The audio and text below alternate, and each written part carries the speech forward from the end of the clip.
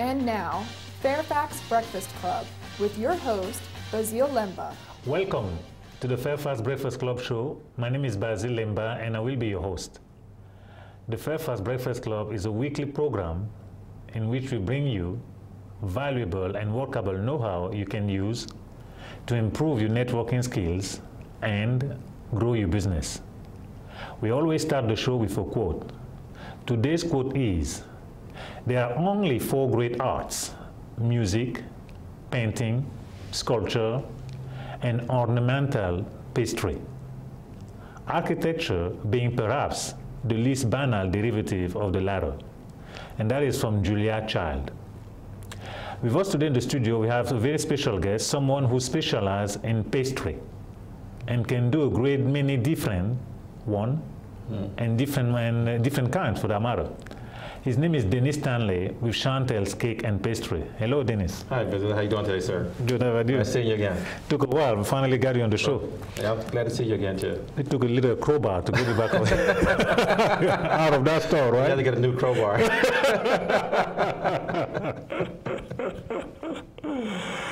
Okay, well, tell us what makes you different from any other baker.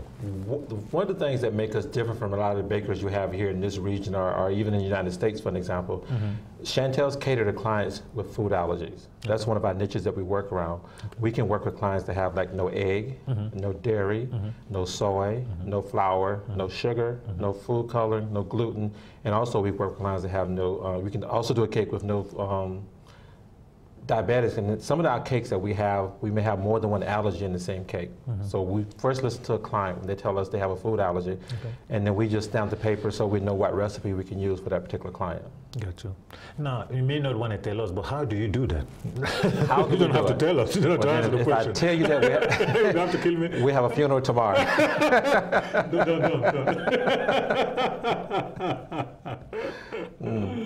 Well, that's good because I rarely hear about such a thing. Right. And then with the allergy mushrooming, literally, in this day and age, it's definitely, that's fantastic that I have a place they can go. Yes. First of all, we also do cakes that have regular full load stuff in it too. We can do it with eggs and butter and flour and all that stuff in it too. But some things I find out now when I go to a lot of network meetings, the first thing I ask the people in the audience is, how many people do you know that have a food allergy? And as of now, at least 95% of the people's hands will go up. Because a lot of the people you have now have food allergies, and some of them have it all their life and they never knew what they was getting sick from. So as the doctors get more and more experience on technology, they found out someone may have a gluten allergy and they might have been treating from indigestion. Or they could have an egg allergy and get hives or the throat swell up, and it could be coming from the eggs. Gotcha. Wow. Interesting. My goodness. Well, the 1% who didn't raise their hand, they didn't just hear the question then. Again? The 1% did not raise their hand, maybe they could have noticed when they had a food allergy. And something else that makes Chantel's a little different from a lot of our competitors is that every cake that we make in the shop is made per customer. You won't be able to walk in our shop and see where you see a lot of showcases where everything is made and you pick from the case. What happens is a lot of our clients, they call us up, just like going to a restaurant. You get a menu, and they look at the menu and they tell us what flavor cake, what icing, what stock, even tell us what color you want. So a lot of our clients may use our cakes for centerpieces. So that keeps you having to spend extra money. Just use the cake as a centerpiece and be able to eat it. Very good. So now what are the different arenas that you serve, like wedding, individual? Who do you serve, 1, 2 person, 3, 4, 6, 5? Well, every part of the year brings different types of business. So you may have a section where there's a lot of wedding cakes going on. Then you may have a section where a lot of birthdays or even the holiday season coming up. And you find out most time in this area, people start shopping at least 3 to 4 months ahead of schedule when they want a particular cake, especially when it comes to the wedding cakes. So they may start shopping 3 to 6 months out for a wedding cake, and that way they find out where it's going to be and the flavors, and they come in and do a tasting, and then you get the design of the cake. So that's what's making it special about the wedding cakes. And the same thing with the birthday cakes.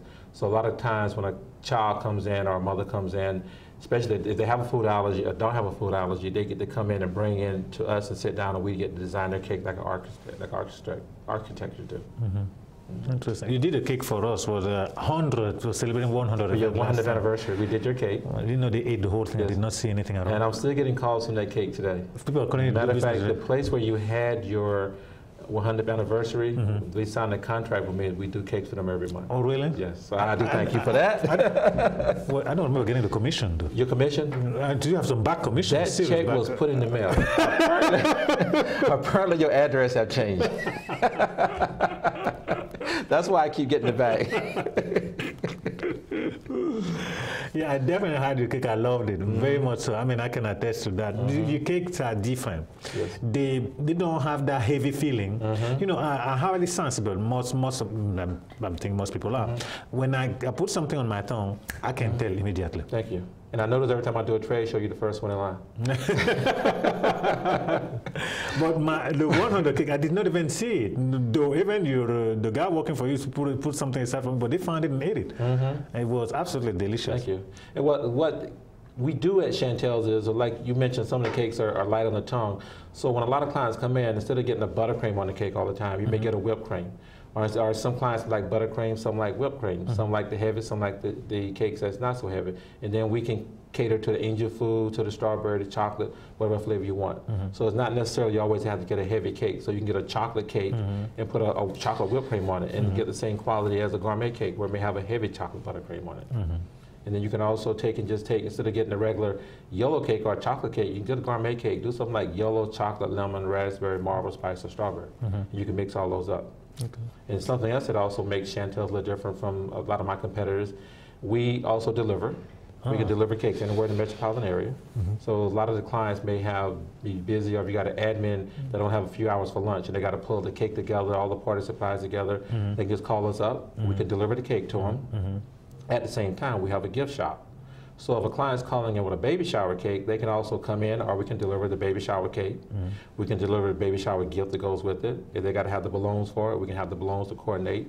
If they got to get the paper supplies, they can come in the shop, they can walk out with a cake, the paper supplies, a gift to go with the cake, the balloons, the card, the whole 9 yards. And if an admin is only having an hour out for lunch, and they got to go 5 places to pick up a cake and get all the supplies, they wasted their whole hour lunch break. Where they can come to us, call us up, place the cake order, and we can do in and out in 5 minutes. Or if we deliver the cake for them, all they got to do is open the door, we come in, serve everything on the table, we call it party in a box. So everything you need for that party is in a box. All you got to do is open the door and we walk in and set it up for you. And then we also ship cakes anywhere in the United States, especially with the allergy cakes. We have a lot of clients that have food allergies. They're anywhere in the United States, they call us up and we can ship a cake. As long as we can get the order in and get it out at FedEx before 10 o'clock at night, we can have the cake in the mail that 10 o'clock at night at the airport, and they will have it the next morning if it's in a residential area. If it's in a rural area, we may not be able to guarantee a time, but we can still get them a cake overnight. Okay, let me ask you this, but the cake overnight, does it any breaks? No, we don't send sheet cakes or big cakes. Most of the cakes we send would be like a 6, or 8, or 10-inch round. And then no, the cakes goes out frozen. We freeze the cake that morning or the day before, and we wrap it, seal the cake up, and we put it in a styrofoam cooler, and then the cake goes in the container with the package around it. It goes, and then we wrap it in the styrofoam cooler. We tape that up airtight, and depends on how far it has to go, we put an ice pack in it. And if they're in a residential area, the cake leave my shop at 10 o'clock at night, and they would have it between 9 and 10 o'clock the next morning. By the time they get the cake, it's just starting to thaw out. And there's an old myth that some frozen cakes are not as good the next day after they're frozen. That's one of the oldest myths you can get. A lot of times if you freeze the cakes, they stay fresher, so as long as the cake is being shipped frozen, it'll be fine. Okay. Wow. So I'm going to ship a couple of cakes for you. Hey, I'm ready to receive. Okay. I'm ready to receive. No, we need to ship some for you so you can see my testimony that they're going to come out good. Well, I'm right here in Fairfax, so that would be fine. No, we can since you're here in Fairfax, we can hand deliver your cake for you. Okay. But if you got somebody, you know anybody in California? Oh, yeah, sure, yeah. So let's ship them a cake. And then they can call you up and tell you if it came out good. We still take care of the bill. Let's figure that out. Who's going to take care of the bill first? Who's going to take care of the bill? Yeah. I'm sure we work that out. That check that keep coming back and forth, we get to take care of the bill. And then something else that we do, we work with a lot of bakeries that even could be around the United States.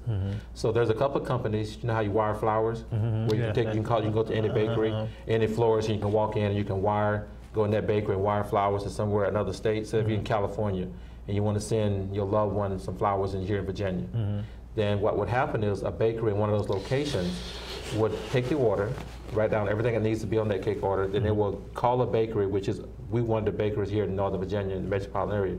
They can call me up, give me the order, and if you got a loved one here in Virginia, they can take the order in California, and they can email or fax order to me here, and we hand deliver the cake where it needs to go. Oh, okay. So that way you can wire cakes just like you wire flowers. Wow. Another thing that we also involved with another company that's out in California, we can put a cake in a war zone. If you know someone's fighting a war and their birthday or whatever came up, we can contact them and you find out where they're at, and we can put a birthday cake, whatever the occasion is, a cake in the war zone, so they don't feel like they're left out. Oh. Yes. That's remarkable. So there's a lot of things that Chantel's can do that's a little bit different than other bakeries. Wow. That's exciting. Are we going to have a cake on May 17th? Are you going to do a cake for us? No. May 17th? For your, this is your 101? The next expo. The 101 is going to be at the same location? Yes. Okay. Yeah, we're going to have a... Also, well, you have to, being that you use them too, then it's getting orders. Even though I don't, even though my commission the check in the mail, but I think you should do that. Well, look at it this way: until you get the check, it's getting interest. I'm not gonna figure out the interest. Yes.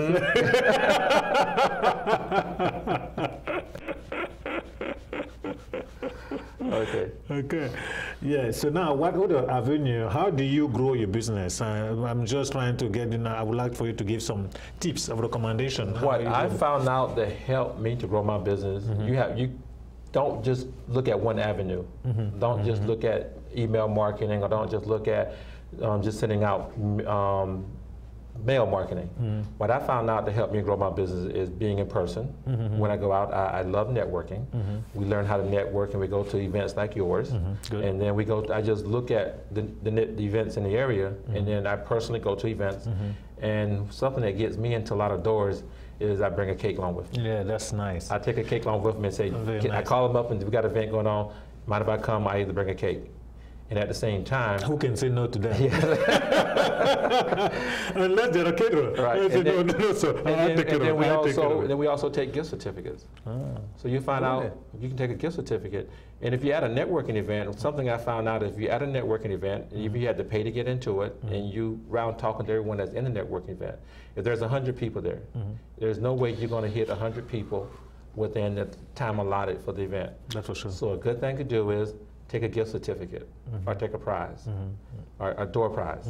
And when they call that door prize out, every 100 person in that audience, your name get brought to them. So that's one of the ways I found out about networking. The more you give, the more that's going to come back to you. Interesting. So at your events now, you're going to let me in the door so I can bring a cake. Yeah, well, we already have a table. Yeah, bring a cake. I just think that, well, you are in a business which you call show and tell, or taste it, and then, because you can tell somebody about all the greatness of the different tastes and what have you, it doesn't register, but when they taste the cake, that's another story. Yeah, some cakes are beautiful, some good inside, some sit outside and they don't be as good. What I found out with a lot of clients, that a lot of my clients now will watch the cooking shows on TV.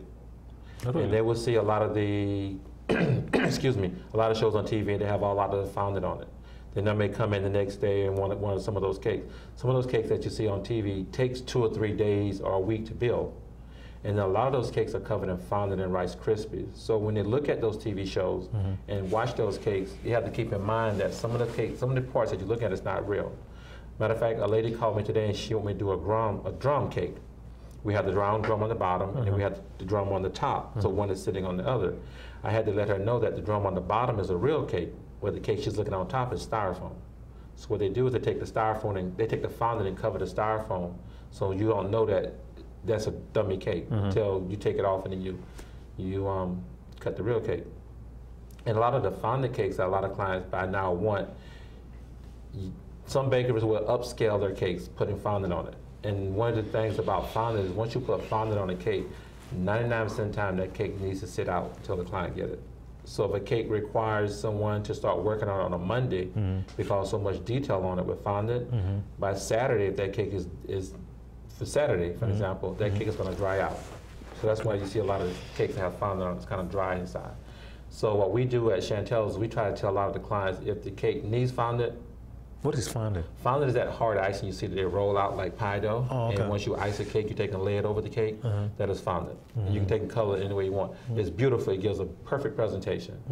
But if you can do a buttercream cake that don't require fondant, then that's the best way to go. And then maybe just use fondant decorations on it. Okay. And one, it'll cut your cost down. Because if you put a fondant on a cake, let's say the regular cake is $100. And you can do all the decorations in buttercream. And if you put fondant on the cake, you probably that cake now will come out to be about maybe $200-300. Wow. Just because you're paying someone for the fondant and you're paying for the extra labor to go into it. So you're paying for fondant, you're paying for labor. So we can try to help a client save some money. And if you help someone save some money, as hard as they work for it, they're going to come back and see you again. Oh, definitely, definitely, definitely. Wow, that's very, very interesting. So how's your organization coming to help people network as well? Well, we host, I'm glad you asked. Generally, I'm the one who asked questions. Congratulations, Dennis. So the interview is more about me, it's about you as well. So I want to make sure I know what you're doing. You insist, I'll answer the question. Okay. Well, we host monthly event, folks, in Fairfax. The second or third Thursday of the month, we have a breakfast event. So the next one is on April 11. I don't know that this will be on when you'll have the time to attend. We're doing extremely well. We have about 30 people attending. In February, in fact, we have 38 people. That's good. Yes. That's how I first met you. Yes. That's how I met you networking. Yes. And how long we been knowing each other now? About Lord knows, 6-7 years. 6-7 years. Yes. So as you can see, our networking is still going. Yeah. 9 times out of 10, I go to a networking event, you there. Oh, really? Or either you there, I'm there, or we're in passing. Oh. Well, okay. Well, See, I'll be watching you. You got to keep your eyes on people. Track them. And also, folks, I want to tell you about the expo we hear mentioning coming up on May 17. In fact, we're going to run a clip on that show over here for a few minutes.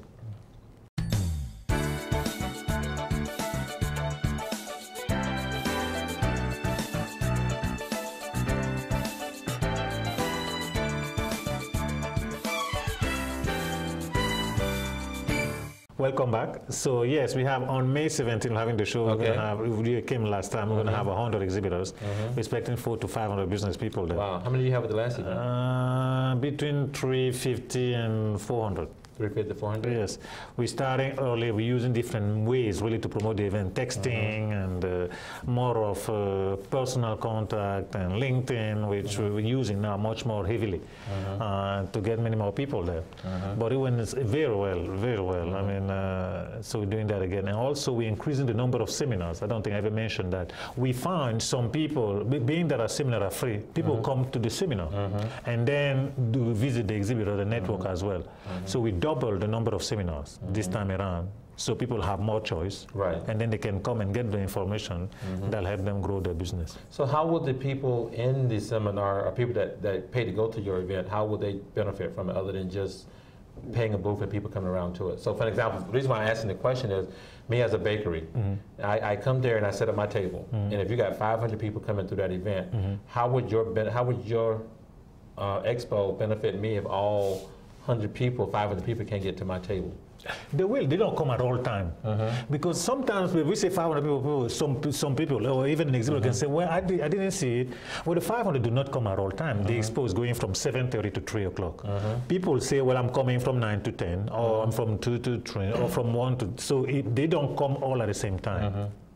That's why this is a great thing. And then they trickle in, and then anywhere, and they roam around, and you have that secret. But all the 500 do not come at once. If they did, you will feel it. There won't be room for anybody. But they come and rotate. That's a very good question, because the other thing we do is we always have a major door prize. It can be a big painting, can be an airfare ticket, or what have you. For them to win that, they have to visit at least 20 exhibitors. When they come in, when they sign up, we give them the chart with all the exhibitors. Now, this is what happened. When they are given the chart and they're told you need to visit 20 to qualify for the door prize, they go inside and start marking who they're going to see exactly. You get what I'm saying? They don't just do sign, because it's silly. Now they start looking and say, oh, this guy's a baker, well, I need to go and see a baker. So the guy coming to you now is has some interest. That's what the last expo we have somebody telling me they got 17 leads. I know the woman got 12 customers out of that because the people coming to them have some interest, which is a good thing because it gives you a selection too. The guy who's not interested in the cake won't necessarily come see you. Right. He can pass by, but he's not like, I got to go and see this baker guy. But the one who has something in mind, birthday, shower, whatever is coming to see you, and is more likely tune into business. So that's pretty good because I'm there, and one thing I found out also in my networking, when I go out to do cakes, I try to carry a variety of everything that we carry, especially as my literature. So when I go out, instead of working, I found out some clients, for example, may not like cake. So then we'll bring a cake. And then we also cater to clients that have, let's say if it's the cake. If you don't like cake, then we may have pies. Some don't like pies, some like cake, we may do cookies. And then we also do quiche and we do cobblers. So when on our menu, if you take a look at it, one of the things that we just did now is we created a gluten-free web page. Because we're finding out now more and more people have the gluten allergy. So what we do is we try to market now, especially like an event like yours, we let everybody know that we now have the gluten-free page. So they can go there and look at gluten-free, and that's starting to be more and more and more. And you're finding out now, even though we cater to clients that have food allergies, for example, a lot of clients are staying away from things like gluten because they feel better. You find out a lot of clients will get away from eggs or some of the other things that we call them allergies. But you find out depends on where you're from, or certain things, or certain health restrictions that you stay away from things, not saying you're allergic to it. You may just stay away from it because you feel better. Gotcha. And I have some clients that say they have the gluten allergy. When they start taking gluten, I don't have a gluten allergy, their life just came up one morning, flipped the light switch on, like every day is a sunshine day. Well, the other thing I can do, you can put a cake there and put a sign, it's a gluten-free, to get their attention, being that is a big item now. And that way when they come in, boom, they see it right then and there. You don't need to talk to them even. So would it be benefiting me as to go into your event, when you do your marketing, you may already say, do you take some of your vendors and say certain vendors there is catering to, or do you spotlight the vendors ahead of schedule? So I didn't get it. Do you spotlight some of the vendors ahead of schedule? So when you send your email marketing out, would you spotlight a vendor? What we do generally is a sponsor gets spotlighted. On the website, the logo is there on top and what have you. But one of the things we're doing also, I'm glad you asked that question, is we're having a seminar for all vendors on April the 4th at that same location, which I think will be to give them the information, but also give them the opportunity to get to know one another as well. So when they're coming in the day off, they know who is where, they can refer to one another and what have you. So I think that helped the show tremendously, and it helped them. They know who is on. It's like anything, when you walk in there, you don't know anybody, you got to get to know them before something happens. Right. But here they met already, they network and what have you, they know who is on another. I think that will improve the revenue, the show for By having the vendors meeting ahead of schedule? Yes, and we have that meeting because there is a know-how to exhibit. There are things you want to do before, you need to do before, during, and after. But they may not necessarily know that. But even if they knew those things, it will be a good thing for them to hear them again. Repetition is a key thing in learning. So that's what we put in that show there. Because somebody can come and give us the money and then buy a table. But they don't know what to do exactly. Right. And at the end of the show, they say, well, it didn't work. Well, they did not apply the know-how to be successful. Right. So we're taking that responsibility now to bring them in and teach them what they need to do so that they can be successful. That's where it's lining for me. So my business, if I'm there, if I don't market that I have the allergy stuff, an example, then they may come in and 5 people could have walked by that could have had a dairy allergy. So as a business, in my networking, it's important to me to market my people with allergies and my regular clients and put out an information on my table and keep iterating that we cater to clients with these allergies. We cater to this, we cater to that. And then you may find out that some of them, like I said earlier, a client may say, but I have a dairy allergy, I may have an egg allergy. And one thing I also found out here in Northern Virginia, or as far as I can reach now, a lot of the daycares won't let cupcakes or cakes come in because of food allergy or the nut allergy. 90% of the schools in the area now, if a parent or someone go to any grocery store or wherever, if that place cannot guarantee them that they have that cupcake or cake is nut-free, they can't get it to the front door. One of the horror stories I heard over Halloween, for example, is parents stay up all night long and bake cupcakes with their kids. And the kids are on the other side of that door, I went to school, and parents is coming in to go through that door to take the cupcakes in, but The school principal stopped them at the front door and said, well, these cupcakes can't come in the school, because you can't guarantee that the child in the school has a nut allergy. So that way you got to take those cupcakes and you got to get rid of them. So then they got to go find a bakery or whoever can guarantee that there's a nut allergy, but they're not going to hardly do it within that that period. So that's why we build a relationship with most of the daycares or even the schools in the area, that once the cake leave our shop, we'll stamp the box and tell them what the cake has in it and why it's not in the cake. And we will find out that if a cupcake goes to a school for the first time, before that cake gets in the door and a parent or a child eats it, then the school will call us up to make sure that cake came from my location. So we can guarantee that that student on the other side of that door can grab a cupcake and a cake and it's nut free. Well, I'm thinking for the sake of the expo, you can put a board. Just say, make cake free of whatever food allergies. Yes, a big fat board. Like really list them off. And that way you get their attention. We make, I would say, make regular cake and cake to address the following allergen. Just list them up big. That's how you get their attention, I think. That'd be a good idea. We should do that next time we do. Yes, big board. Put it, can go to Kinko's, make a big board, sitting there, have your cake, and then put that big sign there. Sitting there, and then they, because that's really because a lot of business today gets. I was in a seminar last time. I said, Apple, is a highly successful company. Do you know that they have a niche? Yes. 7%. That's all they're going after. So the moral of the story is have yourself a niche. Anything else come extra, but you have a niche that you aggressively. This they come to you. You don't even ask them. Right. So if you market your niche right, yes, then the clients will come to you. Yes. You build, they will come.